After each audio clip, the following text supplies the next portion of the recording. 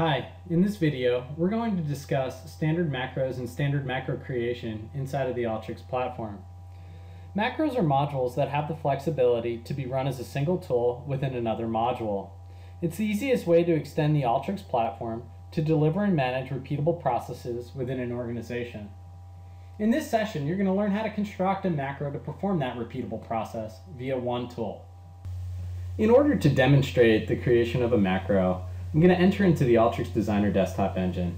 The first thing that we're going to do when designing a macro is we'll actually look at the properties, the configuration of the module, and we'll dynamically transform the type from a standard module into a macro. The initial macro that we're going to develop will be a standard macro that's going to have both an input and an output, meaning that the tool that we're going to design can consume data, it will process data in the middle, and then it will output the results. In order to start that basic design, what we're going to do is enter into our interface design tools. Inside of here, there's actually two tools that will help us with the macro creation process. One's a macro input tool to help automate and construct the input connector that's going to go directly into the tool. The other is the macro output, which is actually going to help us design and construct that output connector. Okay. In this case here, what I'm going to do is start by clicking and dragging a macro input tool directly onto the working canvas. The configuration window for this is fairly simplistic. I can either enter in my own text-based information to use as a standard template to define and build out the visual workflow process, or I can leverage a source that is going to act as an input file. In this case here, I'm just going to simply use a text input. We're going to edit some data. We're going to call this a number, and we're just going to enter into the text editor a series of numbers. So 213, 34, 567, 89, 345. Okay, so those are 5 numbers. What we're also going to be able to do is give this input a name. So we'll call it just a standard input. And we can also give the connector abbreviation. The connector abbreviation is what will show up in the tool as the designation for this particular tool. So we can designate it with an I. And then we can also show a field mapping or not. Now, a field mapping will basically mean that this initial column of data is going to need to be present in the source of information that we're going to be working with as it flows through the application. Okay. So basically, the macro will have us map to that particular numeric value, or isolate from our data source flowing into the tool. What data is that numeric or number value? So we'll continue to show this directly inside of the tool configuration. Now in this case, what we're going to do to those numbers as they flow in is going to be fairly simplistic. We're going to toggle over to our data preparation tool set, and we'll click and drag onto the canvas a formula tool. What we're going to do is stream that input directly into the formula tool and construct a simple output field. We're going to call it result. The result's going to be formatted to be a number, because what we're going to do is take the existing field, which is a number coming in, and we're going to multiply it by a new number. Okay? The placeholder that we're going to have inside of here will be just number 999. Okay? The result of this, okay, is just going to be something fairly simplistic. I'll click and drag a browse tool onto the canvas. We'll run the process. We're going to see the number field as well as the result field. In this case here, though, what we're going to do, instead of looking at the browse tool, we're going to go back to our interfacing tools, and we'll click and drag onto the canvas that macro output. Again, creating the placeholder, okay, for the results to be streamed out, much like you see information being streamed out of the formula tool. Okay. In this case here, we can give the output a name. We'll just call it output, and we'll give it a connector abbreviation of an O.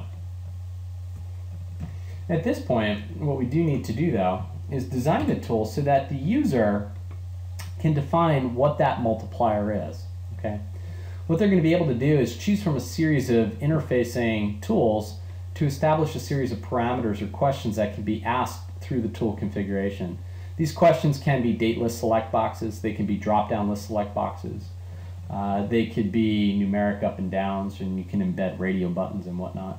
In this case here, we can have a numeric up and down, or better yet, we can leverage a text box for the end user to enter in their own numeric value. So we can say something like, for the text to be displayed, please enter a number We can add default text if we want. In this case, we can make it, blank, so that the user just has to enter everything in. And then we can ask, set a series of configurations. So, this could be we can mask the text for passwords so that it shows up as asterisk, asterisk, asterisk. We can have multi-lines of text and whatnot.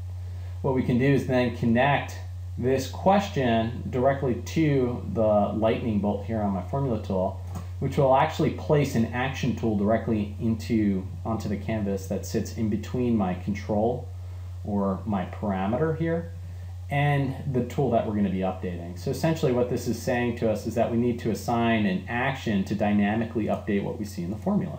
Okay?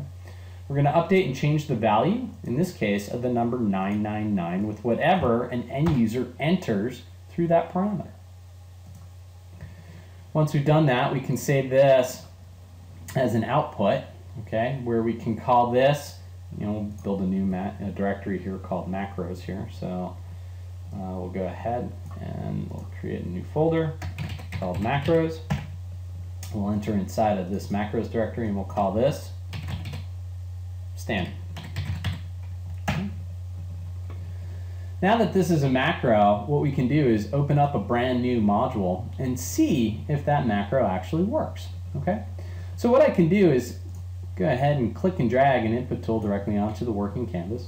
I can go and navigate out to my file system to find some data that we can begin to work with. What I'll consume into the application, in this case here, is a series of transactions coming from an XML document that has a series of numeric values inside of here that we can begin to work with.